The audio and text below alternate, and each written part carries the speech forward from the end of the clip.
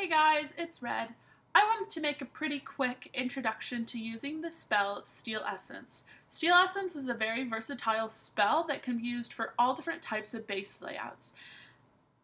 For this video, I'm going to be using my hunter, Whale. Whale is one of my favorite hunters. He's so much fun to fly. He has all my favorite spells, and he's just a ton of fun. So looking quickly at this and going with the assumption that we understand the basic guide to flying hunters about avoiding damage, yada yada yada, we're going to take a look primarily at Steel Essence. How Steel Essence works is it's originally a passive spell. So anytime you have a spell that is in a diamond and is gold, that is passive. So all resists look like that. And then Steel Essence in its primary form is passive as well. So you can see in this video here on the left, it's got that diamond, it's gold, yellow, it's passive. When you destroy a tower, you pick up a spell based on whatever tower you destroy while Steel Essence is passive. Each tower has its own spell that goes with it, and if you check in the offensive section of our website, there is a whole page on Steel Essence showing you what towers give you what spells. Picking which tower you want to destroy first usually depends on the base setup.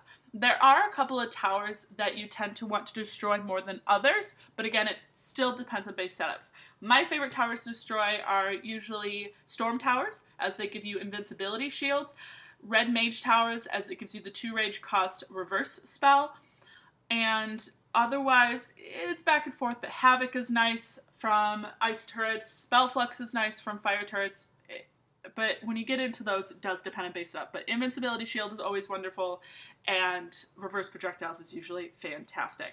So before we fly Whale, understanding what spells he does have, we have Sacrifice, which gives up a little bit of health for 2 bars of rage, Cloak, Steel Essence, and Tower Resist of Lightning. Sacrifice is a spell that I usually only use when I'm against defended bases or if I get really hit hard with the AI super shots on mage towers. Otherwise, I just kind of let it be. So let's fly on a couple of different base setups and see if we can get a good system going. So I'm going to stay pretty much within my own range. I'll start with my own XP base, the Lady Red. You're always welcome to use this XP base as long as it's set up as an XP base and it's not on the Team Rulith. Totally fine with that. The typical XP base setup has either no mage towers or mage towers all in the back. You can see in this one I have mage towers all in the back. Planning this out, we want to look at where our damaging towers are going to be and how we can best avoid that. So from the start, I can already tell you I want to pick up that Storm Tower with Invincibility Shield because it's a low-level tower and be pretty easy. I'll be able to take out that cannon and lightning pretty quickly as I have lightning resist. And I'll bring that first farm down to just barely a little bit of health left and let it slow me down as I go to the second half of that original Long Island and hopefully take out that 30 archer before it even has a chance to fire. As soon as I'm within range of that mill, that 31 mill, I am going to finally get rid of that original farm as the mill will slow me down as well. At this point, at the first 2 islands, I really think I'll just be able to sit at 5 bars of rage. Probably won't have to use that Invincibility Shield. When you go to the small island there, I know I want that Invincibility Shield thrown up because we have some higher level towers here. I will likely take out everything and leave a very last hit on that ice turret to pick up Havoc, and Havoc would be a great spell to start that Long Island with and just rip apart the first couple of towers pretty easily. And then I can either pick up Fireball from the Archer, I could pick up Freeze at the second half, I can even pick up Chain Lightning from the Lightning Tower, but picking up the Ballista with Windwall is going to be pretty useless at the second half of that.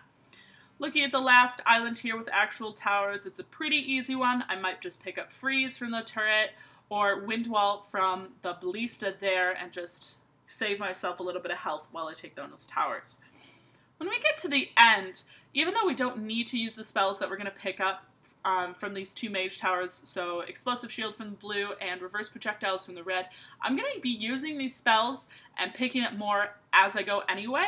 The reason is, every time you destroy a tower, you don't only get its spell that associated with it, but you also get a wee bit of health and a little bit of rage that goes with it too, and you'll be able to see that as we fly. So this is a level 30, an Expert Whale on the base of the Lady Red, my own base. let us see how we go. We're going unboosted today.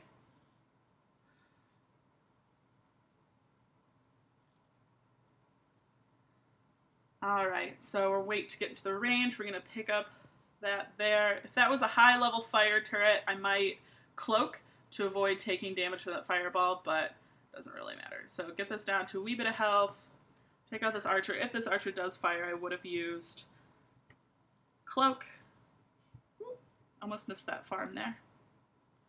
So the other reason you want to leave farms and mills when you're attacking XP bases is, of course, it's wasting all these super shots. So you can see this mill is trying to repair buildings around it.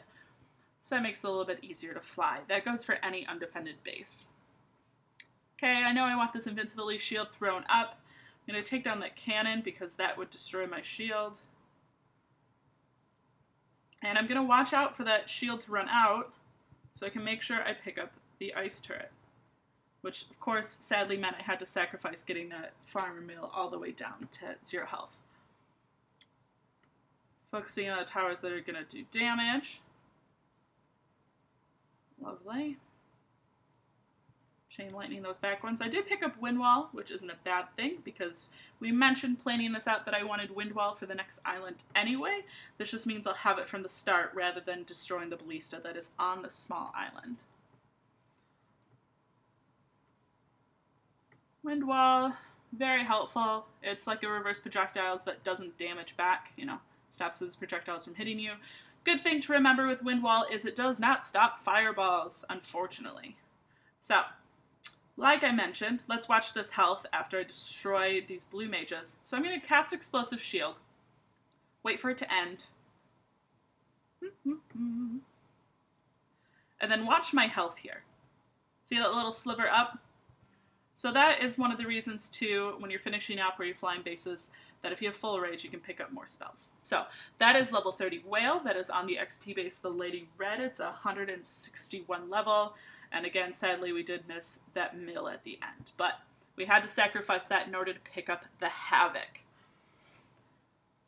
All right, let's try another base.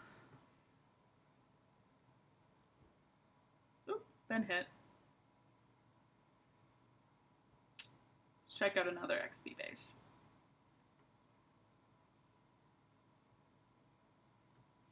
So let's take a look at this one. This is again a traditional XP base setup.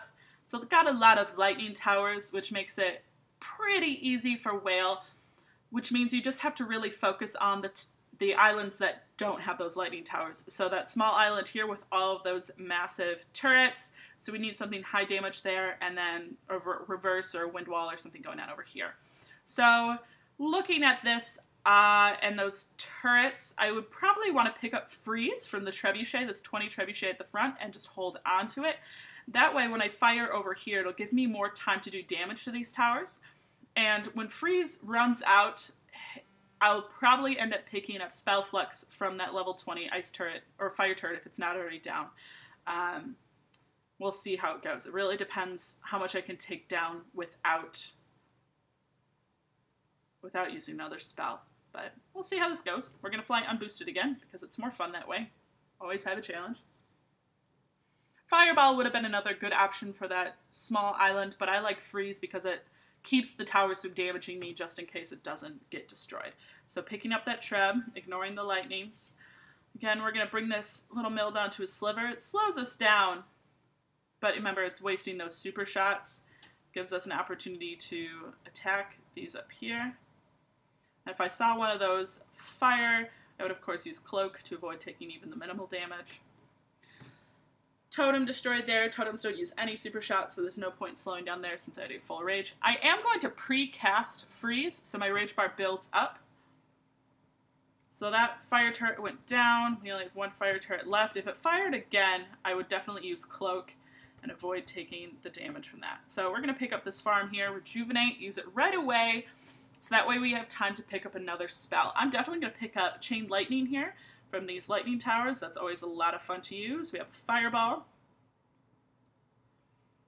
Oh, and we got my least favorite spell of all, Stoneskin Shield. Stoneskin Shield is something I always throw away. It's a waste of time.